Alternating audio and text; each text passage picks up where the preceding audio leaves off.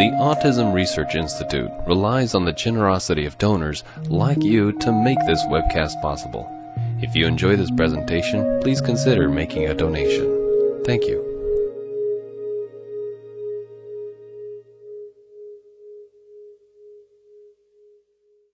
And again, today we're going to talk about the crosstalk between gut and brain in autistic spectrum disorder, and the prerogative title is do they understand each other? And again, in the past few years, we had so many new information in the field that I believe that again we start to really untangle what is going on in between what we technically call this gut and brain axis. So the objective of what we're going to discuss today is to try to really connect the dots between genes, environment, and the gut mucosa. And we understand some of the key players. Definitely, of course, because the objective of what we discussed, the intestine seems to be, at the crossroad of this crosstalk. Definitely, we know the involvement of environmental factors, and there are several. They have been advocating to be trigger or facilitator of the clinical outcome that leads to the autism. And we're going to discuss, of course, the intestine as the battlefields where friends and foes need to be distinguished. Now, these new elements, the bacteria that live with us from birth to death, what we call technically the microbiome, is important. And in connecting all these players, we are trying to understand how we come up with a clinical outcome that will eventually involve brain functions that are characteristic of the clinical outcome that is typical of autistic spectrum disorders. Now, this concept that intestine seems to be important for many diseases were really put forward many years ago by the father of all the physicians, Hippocrates, that, one of his most famous quotes is, all disease begins in the gut. There was a lot of wisdom in that statement. Indeed, we know that the intestinal mucosa is truly a battlefield in which every day friends and foes needs to be recognized, distinguished, and then properly managed to reach those ideal balance that we call tolerance, i.e. state of health, or immune response, or fight these enemies that will eventually lead to disease. So the GI disorder in kids with autism have been for many years been described on the clinical ground. And again, we never understood if there was a correlation between GI symptoms and neurological symptoms as a cause-effect relationship, or simply there was just a casual relationship with the two elements being totally distinguished from one each other. You see in these slides that, the overall prevalence of GI problems in kids with autism has a wide range from 9 to 91%, meaning from almost never to almost always. And the reason of this wide range is due to the fact that we have really little understanding how frequent are these conditions when we go to the different subgroups. For example, if we consider the objective signs and symptoms, the ones in which you do not have any, role of interpretation of the kid should not communicate if he or she feels something wrong with her belly or his belly, those are easy to figure it out. For example, constipation, diarrhea, belching, vomiting, flatulence, those are symptoms that, are objectively there. Anybody can really record these symptoms. And you see the prevalence there, this range based on what is being reported in literature. Much more complex is, the signs and symptoms for which the subject and or the family needs to report. So, abdominal pain and discomfort, typical example. How do we know if the kid is really crying or, have repetitive behavior because has stomachache or because something else? And the same apply for enteric infection, what we call the dysbiosis, inflammation in the stomach, gastritis, reflux, that seems to be a big deal. But again, kids, particularly the ones that can't communicate, will have gastroesophageal reflux that will express itself clinically with some, stereotype repetitive, behavior of, with, aggressivity and so on and so forth. and then of course leaky gut, maldigestion, malabsorption, and that's the reason why you see all question marks beside of all this, reported suspected sinus symptoms. So now, with a better understanding what we're dealing with, and the better understanding, most likely autism has now been reclassified as an autoimmune disease, like diabetes, multiple sclerosis, celiac disease, and so on and so forth. The question is, where are the ingredients of this recipe? Definitely there's a genetic component that we know now, but there are several evidence that genetics plays a role. Definitely we know the environment. It's important because of some of the studies suggest the environment can have a pivotal role to lead to autism. And the third element, the one that you see in the middle here, that pertains again to the battlefield of the intestine. So this possibility of the intestine to really lose the capability to keep at bay the bad guys, i.e., the instigators come from the environment because of a leaky gut. So a loss in mucosal barrier function seems to be the three elements that play a role leading to the clinical outcome with, of course, target being the immune system, the brain, and the digestive, system, and so on and so forth. So let's look at these three elements, start with genes. Now that, the Human Genome Project has been completed a while ago, and we know much more about human genetics than we used to, and now we have the capability to pinpoint genes that are mutated in specific conditions, including autism. Now we can map it out, so to speak, which genes and on which chromosomes are affecting specific diseases. And here you see a map of all the studies that have been done so far that seems to be involved in the pathogenesis of autism. So you see the different chromosomes numbered from 1 to 22, and then the two sexual chromosomes X and Y. And each of these, red lane is indicating a gene mapped on their specific chromosome in which a mutation linked specifically to autism has been found. So you see, areas very crowded, like chromosome 7, chromosome 13, chromosome 16, in which there are many genes mutated and linked with autism.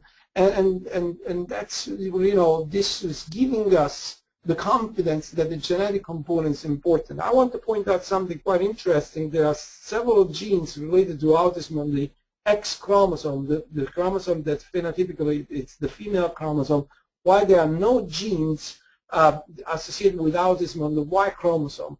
And this may give reason why for autism is more frequent in boys than in girls, because in girls having two copies of the X chromosome, if one of these two copies has a mutated gene, so a gene that doesn't work and it's increased the risk for autism, the other one can compensate if the same gene is not affecting the second copy. While in boys, this compensation cannot occur because there is no counterparts of the X chromosome. We talk about genetics. What about environment? Well, we don't have, an undisputable evidence of a specific environmental trigger that leads to autism. But definitely there are a lot of circumstantial evidence that suggests that the environment plays a tremendous role. For example, not just in autism, but many other neurodevelopmental disorders in general, there are increased concern about environmental exposure.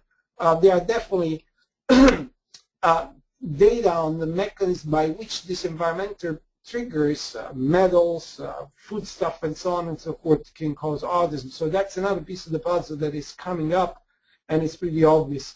The fact that we do not have a definite genetic model that can recapitulate by itself without the intervention of the environment, the clinical outcome autism really speaks against genetics being the only determinant for autism. And then, of course, there are this descriptive data on recent rise in autism prevalence. So we are in the midst of an epidemic, too fast to be due to mutation of the genes, but definitely suggesting that we are changing the environment quite dramatically without giving the time to our genes to adapt to the new situation.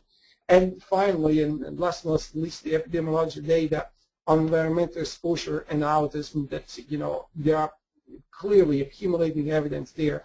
But, there are many theories. They are not final proof yet, but it is what lawyers will call circumstantial evidence. Among the environmental triggers, definitely gluten and casein have been the ones that received the most attention of all. As a matter of fact, the gluten-free, casein-free diet is one of the most popular interventions in kids with autism. So what are the facts? What do we know about these two elements? Well, starting with gluten, this is an interesting, evidence. The fact that, again, gluten-containing grains that belongs to this tribe that's called Ordi, to which wheat, barley, and rye and barley, the grains containing gluten belongs to, are, the most recent in the evolution. So in other words, of the 2.5 million years that the human species evolved, 99.9% our ancestors have been gluten-free. It's been only in the past, 10,000 years when they changed dramatically their lifestyle from nomadic to settlers. So in other words, with the advent of agriculture, that gluten-containing grains came into the picture. So we did not evolve to deal with gluten. When I say we, I mean we all. Of course, the vast majority of us can eat gluten without consequences, but there are a few that, because of this peculiarity of this protein that is very unique, may have, clinical outcome that can lead, among the others, possibly to autism. So we talk about the environment, we talk about the genes. What about this intestinal barrier or leaky gut? Well, there are some interesting facts about this, organ. It's a long tube. In adults, it's 20 feet long.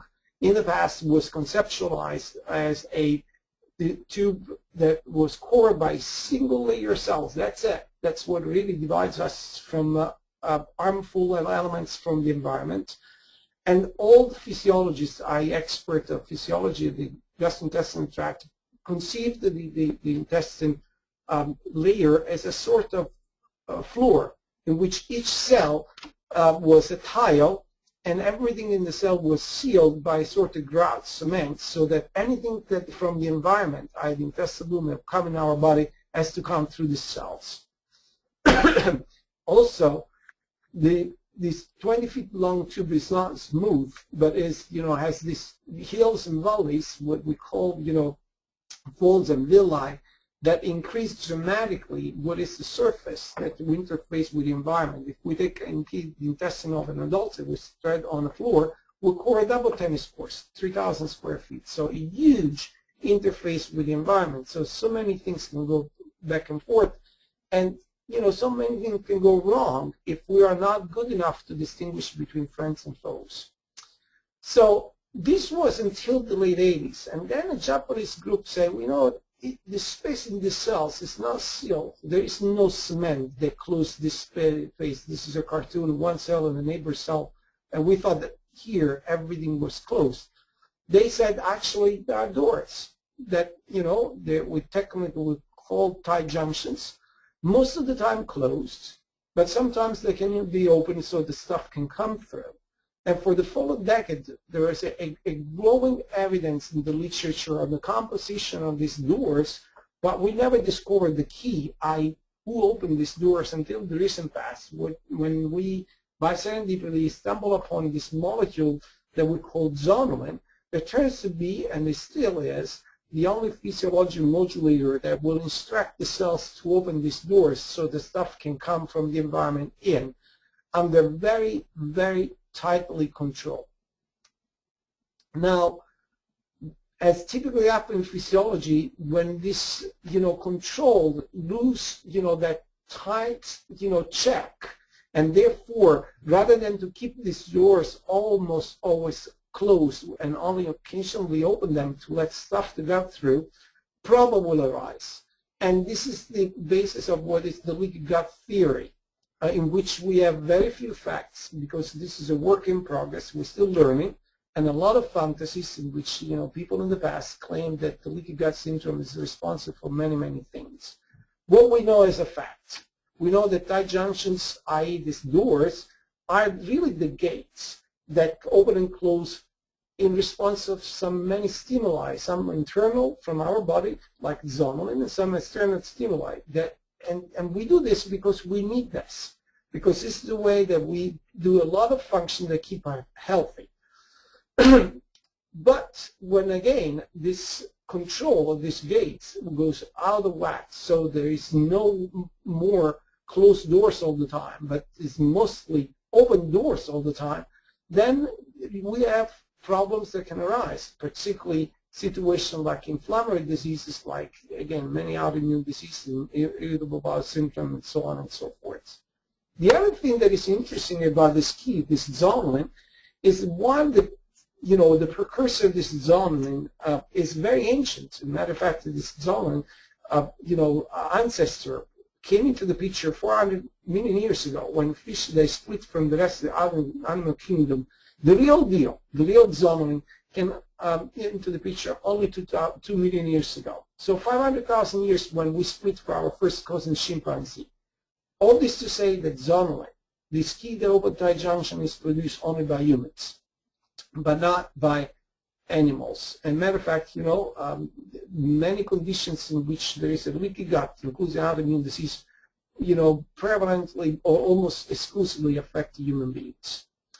The other thing that is interesting, that is the genes of zonulin has been mapped on chromosome 16. Again, it's a chromosome that is very crowded in terms of genes that are involved in autism.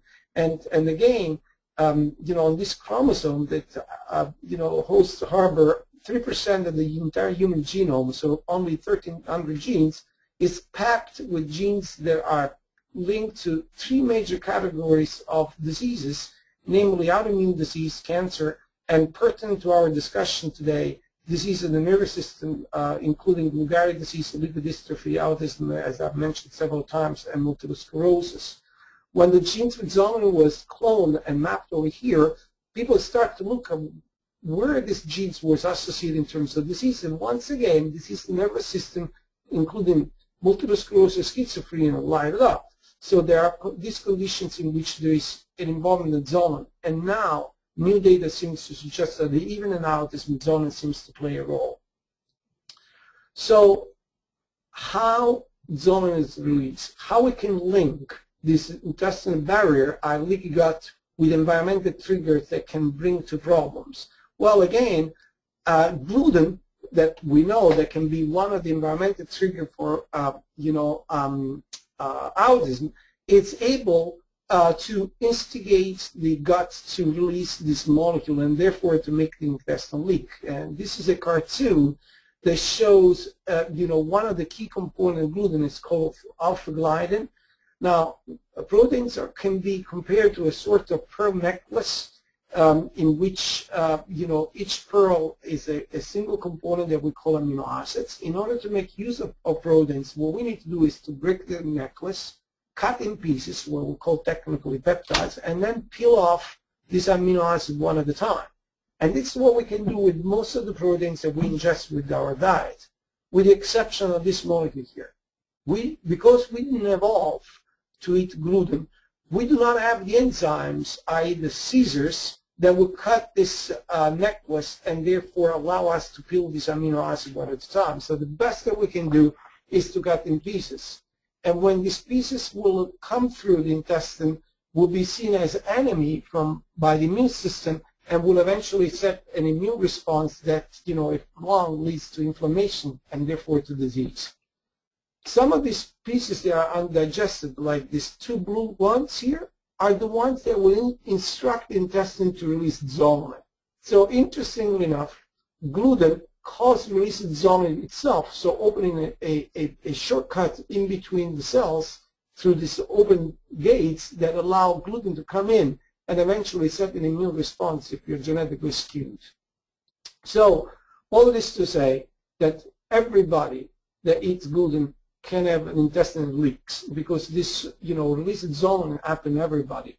But not everybody will have consequences because of this leak. Because for the vast majority of people, when eat gluten, that will eventually instruct the cell to release zonulin and therefore to open these gates in between cells. And stuff like gluten or other stuff comes in. the immune system will see this and will clean the mess, and we don't even know that this happened.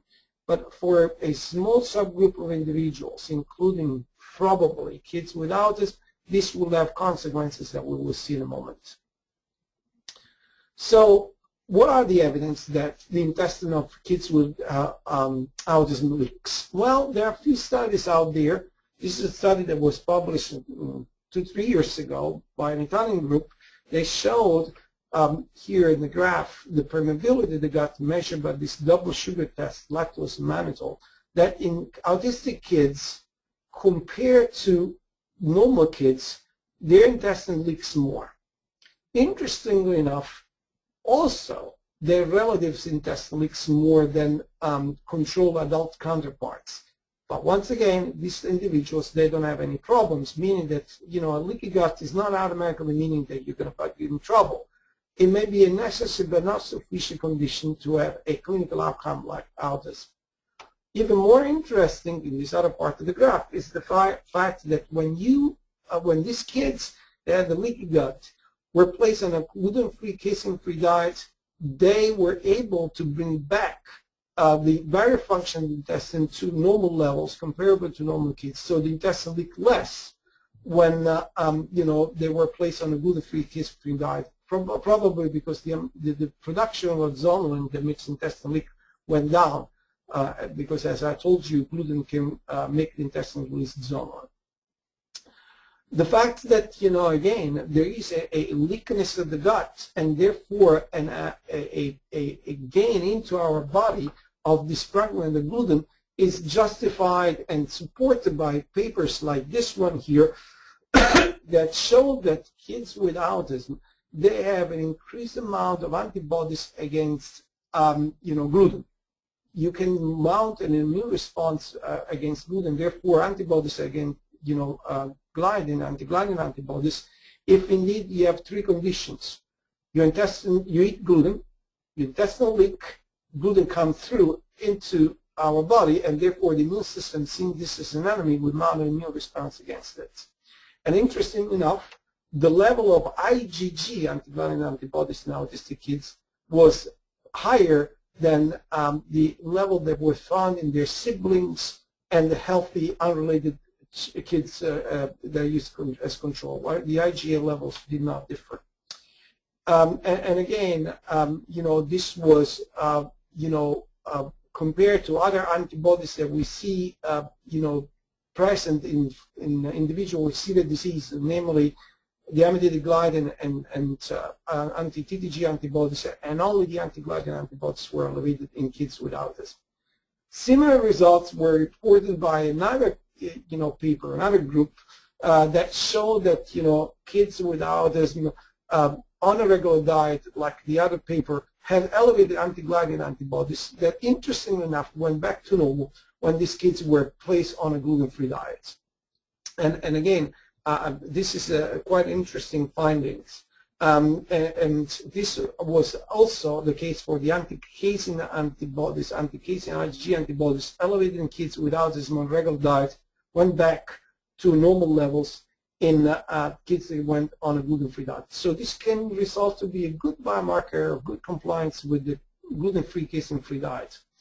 One more interesting finding was that also total IgE, the allergic, you know, related antibodies, and those specific for milk, they also were elevated in kids with autism and went back to normal levels when they embraced a gluten-free diet, gluten-free, casein-free diet. So with that, we come to the most recent evidence of another key player that is, you know, the gut microbiome. That is something else that's it's extremely interesting that now is gaining more and more steam of interest because of the role that the gut microbiome has been associated in many immune-mediated diseases. So, you know, beside gliadin, another strong stimulus for releasing zonulin, therefore to make intestinal leak, is indeed the presence of microorganisms in the small intestine, what we call SIBO, or small intestine bacterial overgrowth. And we also know that, you know, this microbiome that was a black box until the recent past now is becoming more and more clear in terms of the role it plays in complex diseases like autism. We were completely naive about the complexity, the importance of the microbiome until the recent past. But now we know that these are, parallel civilization that lives in different districts of our bodies, a body including the skin, the mouth, the genital tract, but most important, because it's the most abundant of all, the microbiome in our intestine is the one that's more complex and more important in, maintaining the equilibrium between health and disease. And again, what is now pretty obvious that we are made by more bacteria than our own cells. And so this is an amazing finding in the past few years. And this also brings to another, evidence of something that was unexplicable until the recent past. So we always declare ourselves the most sophisticated, beings on the face of the earth. And mainly probably because we're in charge of it, and therefore we decide who is the most sophisticated of all. But when the Human Genome Project was completed, we learned, surprisingly, that we are very rudimental, genetically speaking. So we are made by only 25,000 genes. And most of them are identical to chimpanzee, that, as I told you, for many reasons are very different from us, even their first cousin. And the question is how this can be. How can a human being that has only 25,000 genes, and for comparison, worms, the one that we use to go fishing, they have 90,000 genes, almost 4 times more genes than we do. How come that we're on the top of the chain here? And this is not, logical unless we consider the fact that we are the combination of what we are in terms of genetically speaking, and also what we are in terms of this parallel civilization that live with us from birth to death, that is the microbiome, that complexly produce 100 times more genes than we do. So my reading of this, to really explain the unexplicable, is that we indeed inherited 2 parallel genomes, and we are made by 2 genomes. The human genomes that we, again, inherited from our parents, that is stable, that would never change in composition, that if he has any mutation defects, the one that I showed you in the slides with the red lines, would not go away. But the fact that we have those genes that put our risk, for example, with autism, is not synonymous that is destiny that we will develop autism. It's just the potential that we can do that. If we will indeed develop autism or not depends on the second genome, i.e. the microbiome. The ones that is, if we're lucky, we inherited from our mother during a normal vaginal delivery. And I say lucky because, if this genome, this microbiome is living in peace with our mother's genome, most likely we'll live in peace with our own genome. If we're not lucky and we're born by C-section, then, bad guys and good guys indiscriminately will come in and may eventually set up a fight that can lead to a clinical outcome like autism.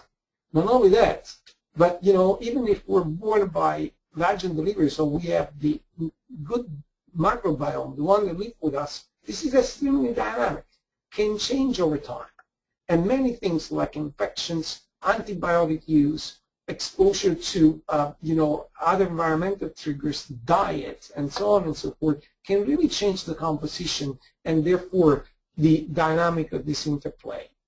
So with that in mind, we have been blessed by, supported by the Autism Speaks with the Trailblazer Research to try to understand 3 clinical important, topics. So do we really have this crosstalk between the brain and the gut?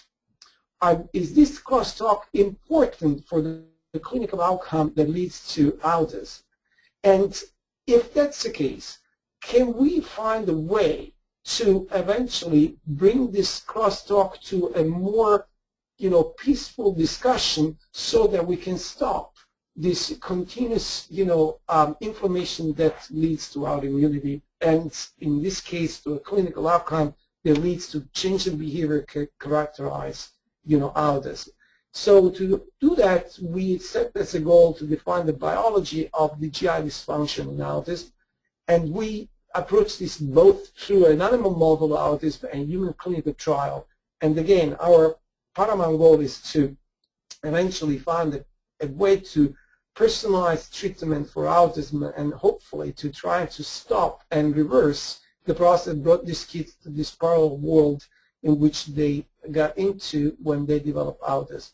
So what is our working hypothesis?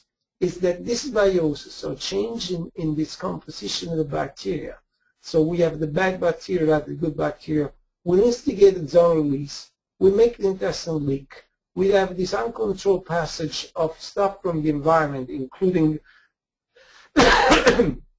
gluten, casein, components of microorganisms that will set, an immune response. So in other words, that, when you see enemy, these immune cells will start to really fight by creating weapons to try to get rid of the enemy.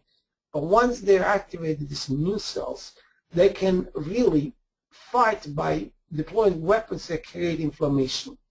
If these cells, once armed, will stay mostly into the, the intestine, they will create a collateral damage there, and these are the kids that will develop GI symptoms.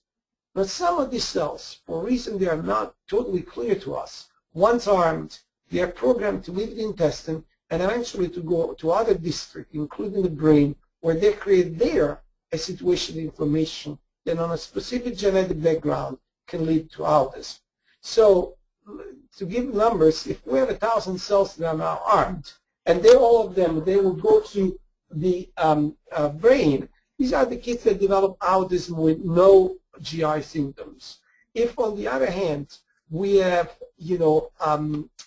most of this, some of these cells to stay in the intestine, let's say 500, another 500 go to the brain, these are the kids with autism with GI symptoms. This is our current hypothesis. And that leads pretty much to the interpretation of all this. So let's compare the human genome as a piano with 25,000 notes, one of each gene. And, let's say that you need to strike 300 of these notes to develop, autism.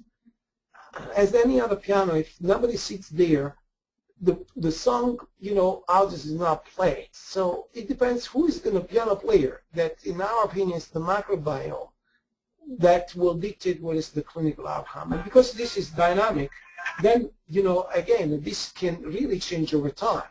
And, let's say that Elton John is sitting to the piano, and he's able to touch only 200 to 300 notes. So despite that you have the genes for autism, you're not going to develop it.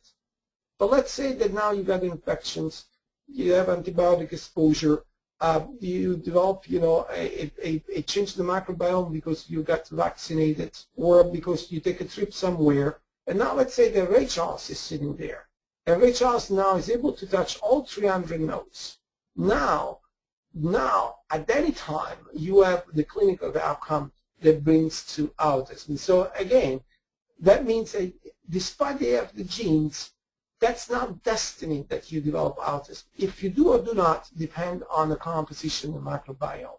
And we can figure it out by reading the music that is played by this interplay between piano and piano player, what we call now the metabolome. There is a science that studies the composition and the amount of specific metabolites that are produced by this interplay. So to go back to the parallel between piano and piano player, if we know that Elton John is a safe player that will not lead to autism, and we can figure it out that this is what is being sitting in the piano by looking at the music that's played, let's say pop music. But if all of a sudden we hear jazz music played, we know that now we have another piano player that is the one that will eventually lead to autism, and therefore we know that down the road, over time, this can be somebody that will eventually develop the problem. And therefore the idea is to identify, this composition of genome and microbiome well in advance, and when we see the metabolites that we know predictor of autism intervene and prevent this to happen. We know this already because through this project that I was telling you before, we already realized that, for example, there is a change in the composition of microbiome with kids with autism. And specifically, we learned that the bad guys, the ones that create inflammation, that are Clostridia, a subgroup of this family, the microbiome, are increased in kids with autism, while the good guy, the bacteria, the ones that keep the inflammation at bay, are reduced. So you have, again, this imbalance between bad guys and good guys that seems to lead more toward inflammation. And in terms of metabolites, again, now we have a way to distinguish who is who. And looking at specific metabolites, we can tell, for example, in his case, the kids with autism, they're the one in red, compared to the siblings here in blue and the controls in black, they are, segregated more in this part. So we can really understand who is who by looking at the metabolites. And this is a similar example in which autistic kids are here, control are here, so we can definitely know who is who. So all this to say, and to wrap it up and conclude, with all these studies, do we have a magic bullet to treat autism? So in other words, can we find a single treatment that will fix all the kids with autism? The answer is most likely not. And again, this is the exemplification of how a misunderstanding how to approach the problem leads to very frustrating outcomes. This, for example, is a review of papers focused on the treatment of gluten-free diet that aim at understanding, is this diet really fix the problem or is useless? And in reviewing all the data in the literature, this particular exercise concluded that there were 6 studies that seemed to be interpretable. 3 of which they said it was definitely the gluten-free diet, gluten-free, casein-free diet was beneficial, but other 3 that shows just the opposite. There was no benefit whatsoever. So we were left in the no man's land, and the conclusion were that now the evidence for efficacy of this diet is poor, but large-scale, good quality, randomized controlled trial are needed. I personally don't believe so. I believe that larger study will still don't give the answer because autism, like many other complex diseases, is the final destination. How you got there can be different from one individual to another. And here to exemplify what I'm trying to say, I'm giving you a simple concept here. Let's say we have 100 kids with autism, of which 30 went to the final destination because this biosis, 20 with immune-mediated diseases, genetic mutation 5, and so on and so forth, and only 20 that went there because of gluten, leaky gut, and casein. So if we put these kids on a gluten-free, casein-free diet, knowing that this diet can be effective only in this part of this pie here, we will have only 20–30% efficacy, meaning that the vast majority of the kids will not respond to this intervention. So we will conclude gluten-free, casein-free diet is useless for autism. Now let's take exactly the same 100 kids, and before that we implement an intervention, we try to stratify this population by saying, of these 100 kids, which one got the final destination to the gluten and casein sensitivity? And we identify, let's say, these kids over here, and then we target just this, and now we have 100% efficacy. So you see that the approach can really change the outcome dramatically if we go for what we call personalized medicine. So I want to conclude with a quote from, one of my favorite cartoon movies, that is Ratatouille. And this is a quote from the critic Anton Ego, the character that throughout the movie was very skeptical that a rat can be a good cook. And at the end of the movie, he had to give up. He has to realize that, that's not the case. And this is this quote that applies very much to what has been going on in autism. So, the quote is, the news is often unkind to new talent. I have to change this because I can't read the entire quote. The world is often unkind to new talents, new creation, and I would say new ideas. The new needs friends, because if you're skeptical and you are uncomfortable to go out of the comfort zone because you want to work and making your science towards, what is only the dogma, chance exists that, new findings will not be there. And the other part of the quote that I really prize is, not everyone can become a great artist, but a great artist can come from anywhere. Meaning that, not everybody may have the right answer to resolve the problem of autism, but that answer can come from anywhere. So no preconcept, open mind, and I believe that we'll be much better off. Great. We've gotten quite a few questions, and luckily quite a few of the questions are overlapping. So I think we can probably answer several questions just in just a couple shots here. So one of the big themes we had questions about today was about fecal transplants. So this relates, you didn't touch on this at all. I don't know if that's a topic that you're familiar with, but have you had any insight about that process? Oh, very much so. As a matter of fact, for what we discussed, the possibility that there is a dysbiosis, I changed the composition of the microbiome, the question is what we can do to fix it. And, the two major, approaches are probiotics, i.e. to bring good bacteria to put back, the neighbors of this microbiome in a balanced, peaceful, composition, or fecal transplantation, i.e., to bring a total new microbiome into the picture that, hopefully will be less belligerent and keep these kids, more, in a state of health. Again, the concept is still the same that applies to what we just discussed. Theoretically, I believe that both fecal transplantation and the use of probiotics or prebiotics to change the microbiome composition are both valuable and possible, strategies. But once again, we can't do this blind. If we don't know first if there is a dysbiosis, and most importantly, what kind of imbalance is there, it's difficult to really intervene and fix the problem. And to make myself even more clear, this goes back to the same issues that, for example, we face when Fleming, discovered antibiotics. When Fleming discovered penicillin, we thought that all the infections can be treated with penicillin. So everybody got an infection was treated with penicillin. We know too well the disaster that came out from, not customizing the treatment, because now we have, bacteria that are resistant to penicillin. We know that there are bacteria that will never respond to penicillin. So all this to say, sure, probiotics, fecal transplantation possibilities, but can be implemented only when we understand what is wrong, if it is wrong, what is wrong, and therefore to customize and how to fix it.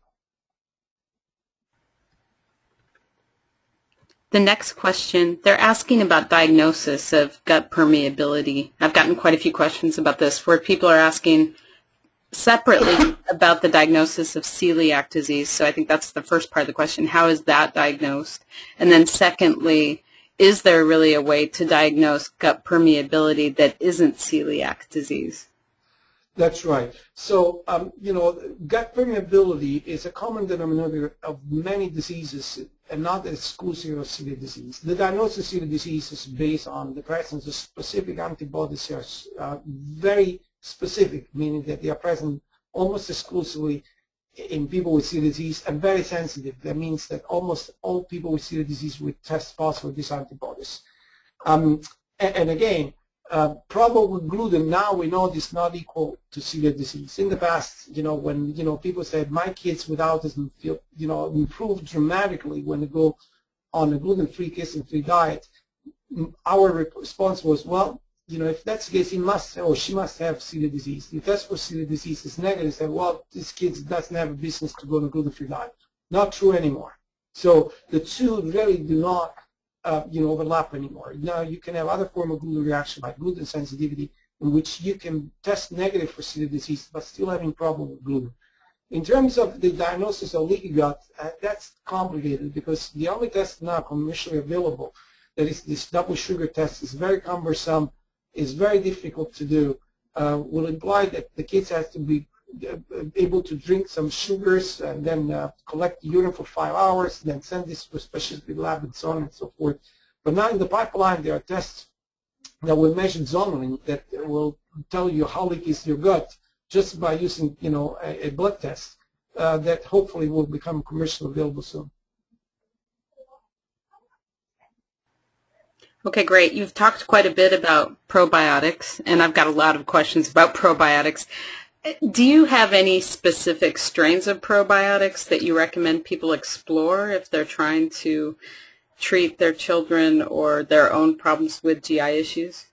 Absolutely not.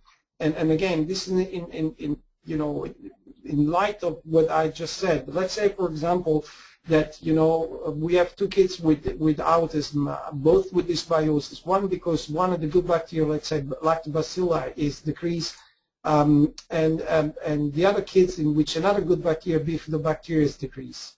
So if I don't know what is wrong, which one I was going to suggest? Let's say that I give a bifidobacteria to the kids that have a problem because of decreased lactobacilli. You're not going to have any benefit from that. But the same, probiotics, bifidobacteria, give it to the kids in which bifidobacteria is deficient may have benefits. So I think that, again, there is not a single bullet that will fix them all. It needs to be customized. So we need to understand first what is the dysbiosis and then give the probiotic. And so I'm assuming you're suggesting through stool and urine tests and blood tests they could come to a better understanding of what probiotic. That's right. That's right. And again, this is something that it's now just come to fruition. So I believe that in a relatively short period of time, we will move from a research enterprise, the definition of microbiome for research purposes, to a business enterprise and clinical enterprise in which routine labs can tell us the composition of microbiome and what kind of dysbiosis we have. Excellent. Okay, you talked a little bit about personalized medicine. Can you speak just a little bit more to that?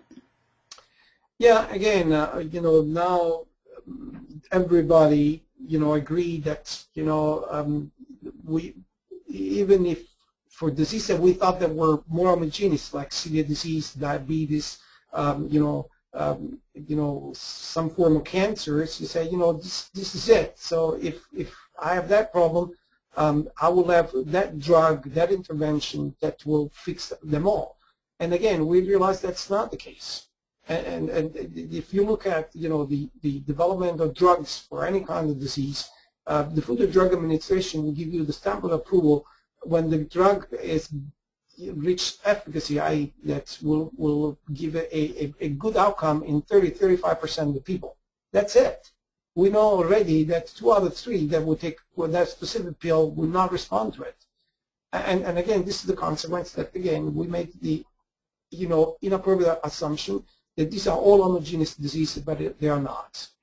And if we understand that, again, you can get to the final destination of autism from different directions. Let's say, my kids went to that final destination because of oxidative stress. If your kids went because of food intolerance, it's pretty obvious that if your kids will be put on a gluten-free, calcium-free diet, will not respond. Because, again, his problem was, the problem with, oxidative stress. Mine will respond because mine went there because of the food intolerance. So that's the reason why I believe that, personalized medicine, even now, there is a backbone of the healthcare reform, is going to be the way to go. All right, a final question. A lot of people had questions about different diets, so I'm sure you're aware there are a lot of different diets that people use when their kids are on the spectrum. Do you have any thoughts about different nutritional approaches, or do you feel that people need to work closely with a physician to determine? Again, being somebody that came into the picture relatively recently, and again, called as not an expert of autism, because I'm not, somebody that can really claim that I am an expert in autism, but definitely I know a little bit about the gut and nutrition and so on and so forth. The impression that I got when I got into, the network of people that are working on autism is that there's been a lot of give it a try approach. So in other words, not much of a rational, but because there is the possibility of let's try this or that and so on and so forth. And again, this is creating a lot of confusion and anecdotal reports, including the kind of diet that may eventually be beneficial. And again, I'm not saying that, you know, a diet that seems to be beneficial for one child is completely bogus. What I'm saying is that, you know, to go from there and say that diet will be good for everybody, and that's complicated.